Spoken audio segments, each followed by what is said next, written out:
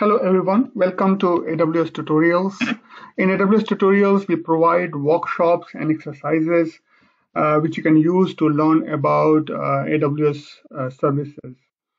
We publish our workshops and exercises at our website aws-dozo.com, and you can follow the instructions of those workshops and exercises to implement a certain scenario, and in course of that implementation you'll learn about AWS services. Today we are going to talk about Amazon Honeycode, and it is a service which is recently launched, I think a couple of weeks back, by AWS, and it is used to build mobile and web applications without writing even a single line of code. So let's learn about it. So in this video, I'm not created an exercise and tutorial because this service is pretty new, and I'll wait for some time before this service get little stabilized, and then at that point of time, I do have plan to create a workshop which will help you learn everything about AWS Honeycode. But at this point of time, I'm going to show you a quick demo of the tool so that you can learn some of the fundamental features of the service. So as I discussed earlier, it is an application, fully managed application from a service from AWS, which is used to build both mobile and web applications, and you don't need to write any single line of code for that. You can start work from any of your spreadsheets. So if you have some CSV file, some data, you can start working from there. You start working from a spreadsheet, but actually you can play with multiple worksheets, and you can link them like a database. So you can create relationship between spreadsheets like master detail kind of thing, and you can work with them like a database in your application. It comes with an application builder, which provides you certain ways to a wizard to be able to quickly create your application. And when you build your application, you do realize that you have to many times write automations and workflow to do some calculations in the back end, do some kind of integration, notification, and those kind of things, and that's very much possible with Amazon Honeycode. The service is already launched; it's under preview, and I have provided the link over here, which you can use to actually go and create a trial version for yourself. And then just play with it. Okay. So yeah, I mean that's pretty much. It's a very new service, and I'm just going to show you a quick demo of this service so that you learn some of the fundamentals about the service. So what we are going to build today in the demo is that I have a sample spreadsheet which I'm going to use as a data source, and then we will use the app wizard to create an application inside Honeycode to do fundamental operations like viewing the record, able to create, delete, and update the records, and so on and so forth. Okay, so let's do the exercise. So let's go to the AWS Honeycode. So this is a trial version which I have created for the Honeycode. You can do yourself. It's free and it's available for anyone to play with. So what I do here, first I go and create a workbook for me, and in this case I'm importing a CSV file. So this is my CSV file which I want to import and start working with. Okay, it's loading my CSV file. It has successfully loaded. You can see it's showing my CSV file over here. I've taken a pretty simple CSV file to keep it simple, but yeah, you can work with the complex files here. First thing first, let's go and change the name of the table here. So I will call it, say, sales table. Okay, sales table. And once I've changed the name of the table over here, the next thing is I want to work a few things with my formats. So for instance, I want to go to this order date and I want to change the format of it to date only. So say, because I'm interested only in date, okay. And I say, let's choose the display format like this. Okay. So I changed my date format over here. After that, I want to convert this product line into some kind of pick list, because I can see it has some fixed values like motorcycles, cars, planes, boats. And so I can select this column over here, go to the wizard, and then I can say, okay, let's convert this into a pick list. And you can see in that option, you can do many other things. And say, okay, I want to create a new table with the product line name, and say, okay, let's go.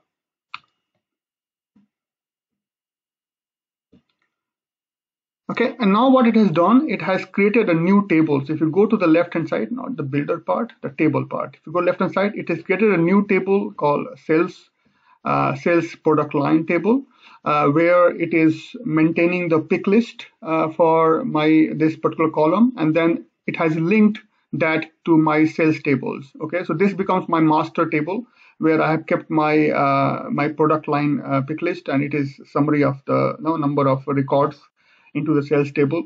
It has picked up it has created a pick list for me in this new table, and then this is my master. And now this table has converted into a child table, a detail table, which is referring back to that master. So I quickly clicked on a few buttons to create a pick list and create two spreadsheets. So now the next thing is that I want to add one more column here. So let's say I want to add here sales column. Okay, so I want to add a sales column here, and this sales column has a value, automated value, a calculated value, and that is based on quantity ordered into price each. So I simply go over here and say, okay, I go to the format again, and I want to enter the formula, and you write formula in the same way you write formula in Excel sheet. So you can see that I'm using the same method. So I go and say, okay, this is my quantity ordered, and then into I want to multiply price each, and I say apply. And now what it did, it added a new column with this calculation. So you can do a very complex calculation as well, but I just showed you how you are working in a spreadsheet kind of behavior and still able to work with your data. So now I think I'm done with my data. I have got my pick list created. I have got my order date formatted. I have got my sales new column created. Now I'm happy to go and build an application on top of that. So in order to do so, I go here and say I want to build an app. And I can build everything by my own, but since I'm new to this service, I'm going to use App Wizard. So let's click on the App Wizard. It says, okay, tell me which table you want to work on. And you can work on more than one table as well, yeah. But let's start with a simple one. I want to work on the sales table, which I just manipulated in the previous part. Now it will take you through 3 forms. So first form is where you can go and actually see the list of your records, and you can also do search of the record. And this is also the place from where you can navigate to a particular record for the edit purpose. So let's change the name of this thing, and I want to say this is my sales order list.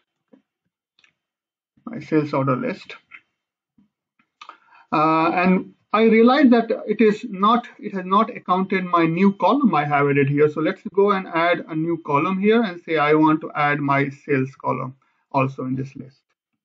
Okay, so now I've got my complete list over here, and you can see that as you build it, you can see the things are building here, and you can do some more manipulations here. But let's go through some of the fundamentals here. So you click on the next button now. So my list form is ready. Now I need to create my detail form where I can edit or view my order details. So I can keep it like sales order details. So yeah, let's keep it like that. So let's make it sales, and then I can say this is sales and details.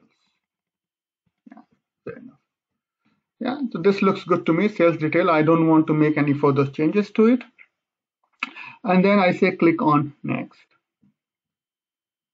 And this is a form which is used to create a new cells. So here, in fact, let's go back, and I have one step I missed.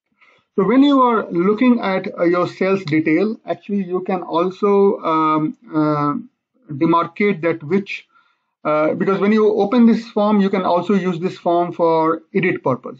So I want, you can go and say, okay, fine, I want to, for instance, modify certain fields. So for instance, even if a sales order has been captured, actually you can go ahead and modify quantity order, for instance. So I mark that for edit. You can modify price each, and then you can also modify order date. Okay, so these three fields you can modify. Rest you cannot modify. So you do like that, and then you click on the next button. Now comes the form where you can create a new sales order. So I simply change the name of this form, saying this is my new sales order. Okay, and I simply apply. Now it is generating, this is creating a new form for me, and I can go here and click on this button to see the new app. But I want to make one more small change, and then we'll go and see the app. So let's close this app wizard now. And if I close the app wizard, it's asking, hey, are you sure you want to go back? Because after this, you can only modify it from the application builder. And say, yes, that's what I intend to do. So you can see here that now I've got two tables here as we manipulated earlier. Now I've got one application as well, which is called sales table. So let's click on that application. And in this application we click on, you can see that there are the three forms we worked on. Listing the order, see the view of the order, see the details of the order, and also able to edit it. And the third one is creating a new order. And it also created a form for my second table. But yeah, we didn't work on that. It simply auto-generated the table for us, just in case we want, that application for us, just in case we want to link it and use it. But that's not my purpose today. So one more thing to see here is that you can click, this is the mobile view of all three forms. Yeah, so this is how the view of the form look like on mobile. You can change the format, but that's not I'm going to cover today. If you click on the web part today, you can see how the form is going to look like on the web part. Okay, so one more thing I want to do before I want to go and see this app, and that is to change the column names. So I can go here and say I want to edit it, and I say this is actually order number. I want to change this one to say this is quantity, and this one I want to change, say unit price. This one is this one is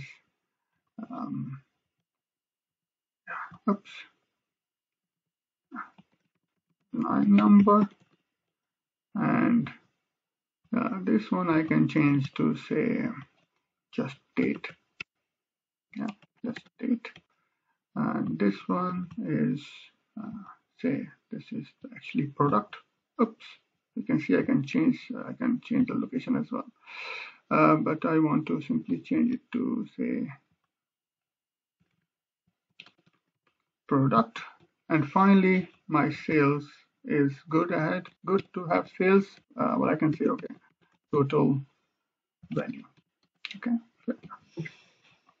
So I change the headers here. Similarly, you can go and change the headers or things on the other forms as well. But I'm leaving that for now. So now you know what, I'm done for all the changes I want to do from the introduction point of view. Now I can click on this app view button here, and it will actually go ahead and show me how the form look like. So start with this is how the form look like from the listing point of view. You can definitely search for a form. So for instance 1014145, you can search like that. You want to see only cars, you can do that as well. So you can really do search, smart search on your data here. I want to add a new order, so click on the add button, and I can say, okay, my order number is, okay, let's see, keep it simple, 11 fives. Quantity order is 10. Price is 5,000. Order number is say 23. Order date is let's pick today. And what are my product lines? You can see here I have converted this product line into list now, so I can go and select, okay, these are my cars. And then yeah, I'm done. So now I have added a new product here, and I can actually go and search for it. So you can see here I have searched for it.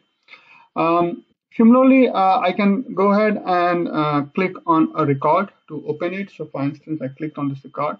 Actually, from here also you can go ahead and jump to the other records. But then what I want to, we made 3 fields configurable here, or sorry, editable here. So let's convert this one. Say this is actually 100 quantity. And you can see that the moment I make it 100, actually my total sales price change, because I have added a formula right at the table level. And I can change my date to say, okay, let's change it to 5th. Okay, and I can, yeah, that's it actually. So now if I go back to sales order, I can see 10134. You can see that it has got updated. Similarly, if I click on, say, yeah, let's click on this one, and then say I want to delete it, you can very well delete it. And if I go and search, you can see that was the listed second 10121, and that's not there anymore. So that was a very quick demo about how you can work with Amazon Honeycode to create the form. You can do many other things. I mean, if you go to the, for instance, if you go to the tables, and if you go to the wizard over here, you can create dashboards, you can summary tables, you can create your notifications. Similarly, there is a section altogether for setting up the alerts and reminders and automations. So many things you can do here. I'm just keeping that open for some other day. In fact, I'm planning to create a detailed either the videos like this for various functionality, or create a detailed exercise or workshop which you can use yourself to learn about this new service. This was just an introduction video to show the fundamentals of working with Amazon Honeycode. Hope you like this video, and if you like, please click on the like button. Please subscribe our channel if you want to learn about AWS services. We try to publish at least 2 to 3 videos per week to learn about new AWS services. If you have any suggestion, any recommendation, any request for new content, feel free to provide us in the comment section of the YouTube channel. Hope you like it. Have a nice day, and best of luck. Bye-bye.